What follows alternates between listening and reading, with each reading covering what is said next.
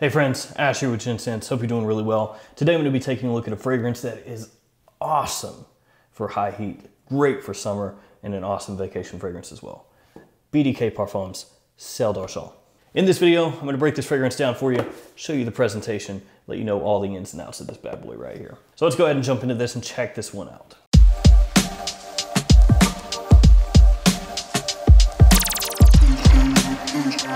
This fragrance was sent to me for review by So Avant Garde. I'll leave a link in the description to their website and also a link on their website to this fragrance as well. Doesn't affect what I'm going to say about the fragrance, just wanted to let you know where I got it from and if you were interested in it, where you can check it out. Now I'm kind of challenging myself with this video. Usually I talk a lot, sometimes I talk too much. I'm going to try to keep this review right around 10 minutes, maybe even less.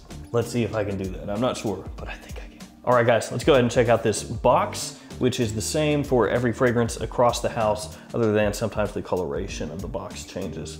So on the front, you got the name of the house, name of the fragrance, some of the notes in the fragrance, and then your size and concentration down here at the bottom. It kind of looks like casing to a book a little bit, and I believe that's the inspiration behind the packaging here. So you can line them all up on the bookshelf and it looks really nice. Line all the boxes up and they'll fit right in together. On the spine, you got the name of the house, name of the fragrance, and then a bit of French, which I believe is a description of the fragrance, but I can't read French.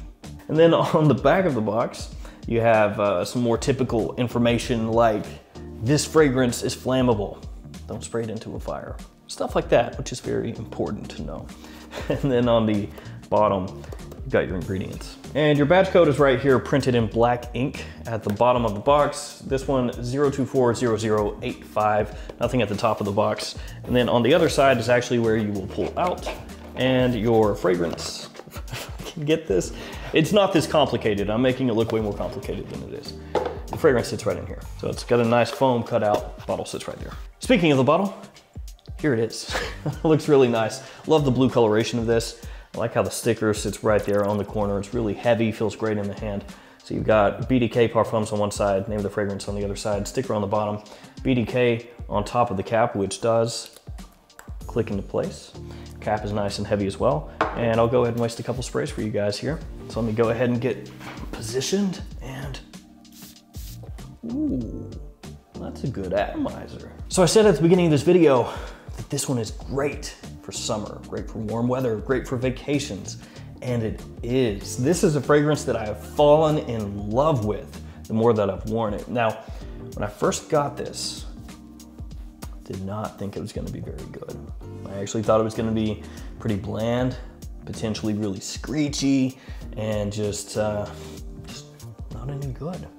And the reason for that is because on Fragrantica, yeah, good old Fragrantica, it was rated pretty poorly, and I do not understand why at all. This is so much better than that rating on Fragrantica would lead you to believe.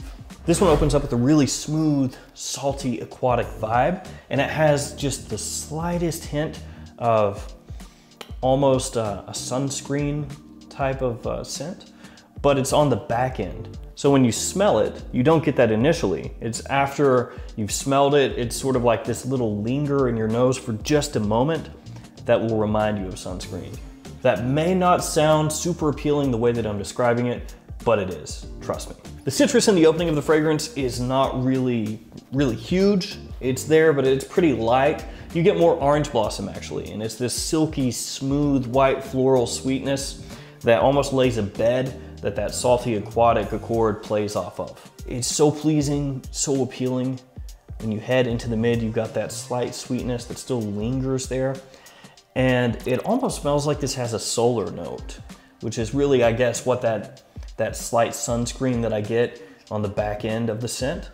It's almost like this has a solar note in the fragrance. Lots of different scents that have kind of a beachy, summery vibe will include a solar note, and this one doesn't. But it absolutely could. Because through the mid, it does smell like there's this solar accord in there.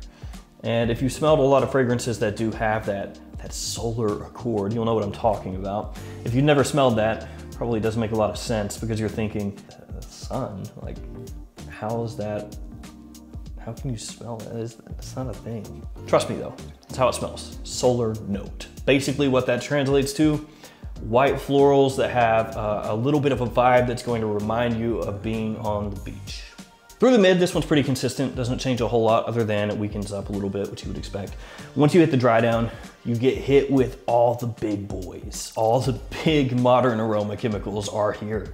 You've got cashmere, you've got ambroxan, you've got Isoe Super, and you've got white musk. That one kind of sticks out a little bit. But now technically it's not Isoe Super. If you go to Fragrantica, that's what it will say. But if you go to BDK's website, it's Timber Silk. But Timber Silk is really close to Isoe Super. So I feel like Fragrantica just said, you know, more people know Isoe Super, just put that. If you look up Timber Silk, it's basically a drier, more impactful Isoe Super. So a little bit better. All of those mixed together, and it just really gives this fragrance kind of a warm and clean dry down that melds really well with that orange blossom from the mid. So it ends up still being smooth, light, creamy, a little bit sweet, and like I mentioned before, a little bit warm in the dry down as well. Smells so good. And you would think with all those different aroma chemicals that in the base, this one's gonna get metallic or screechy or overwhelming, but it's not. All those different aroma chemicals are reined in a little bit. They're not let loose with full force. So instead, they just meld together and work together nicely and provide this soft base for everything to land on top of. Now in terms of performance, this one is a little bit interesting. Sometimes you'll think it's gone. You'll think it's just floated away off your skin and doesn't exist anymore after 3 hours or so. And then you'll be walking along and boom, you'll get hit by a big whiff of it and you'll go, wait, I thought that was gone. And it really is strange like that. You can smell directly where you sprayed and be like, pretty weak. I don't think anybody's gonna be able to pick that up. And then 15, 20 minutes later, poof, you get hit by a blast of it. So that's something to be aware of if you do wear this fragrance. Sometimes you'll think it's gone. It's really not. In terms of longevity, 6+ hours, so pretty good, not a monster, but like I said, it does linger a lot longer than you would think it has. And then projection, moderate. In terms of uses, daytime, summer, and spring, leaning more towards summer, and uses, vacation time, casual, and potentially the office as well. And while this fragrance is nothing super unique, it is almost impossible to dislike this fragrance. It's so easy to wear, so smooth, so relaxing. It just puts you in a better mood, kind of lifts your spirits. It is 100% a beachy, easygoing fragrance. And I can tell you that this one is going to be a warm weather staple for me, especially, like I've said a couple times, on vacation. You best believe I'm gonna be packing this or a decant of this. So Sel d'Argent, for me, an absolute surprise and a really, really pleasant one. More often than not, surprises have been bad for me here lately, where I've thought this one's gonna be awesome, this is gonna be great, then I get it, and it's not. But this one, I thought it wasn't gonna be good, and then it was great. So there we go, guys, Bdk Parfums Sel d'Argent. Absolutely think you should check this out if it sounds interesting to you, because this one I love. And that will 100% be on my niche summer list this year, 100%. All right, guys, it's gonna do it for me. If you smell this one, let me know what you think about it in the comments below. As always, thanks for hanging out with me today. Thanks for your support. Stay safe out there, and I'll see you tomorrow with another fragrance video. See you guys.